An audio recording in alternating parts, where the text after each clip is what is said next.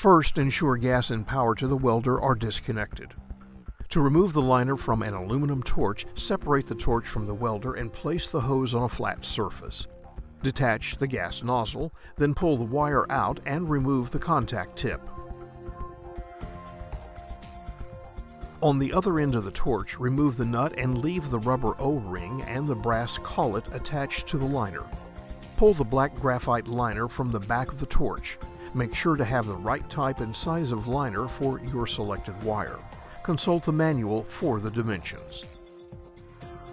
Inspect the liner and make sure there are no kinks or bends in the liner. Install the liner from the back of the torch. Ensure the torch is laying straight and flat when installing the liner.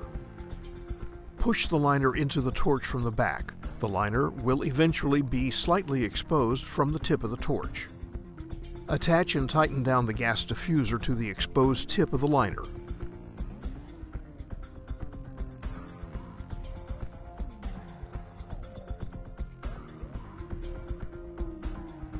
Return to the rear and push the liner in tightly. Insert the collet and push down the rubber O-ring. ProSpot recommends screwing the nut down until it stops. If the nut is too far out, the gas line may not make contact and cause air seepage. A tight connection from both ends is desirable, so the two-piece liner cannot come unscrewed.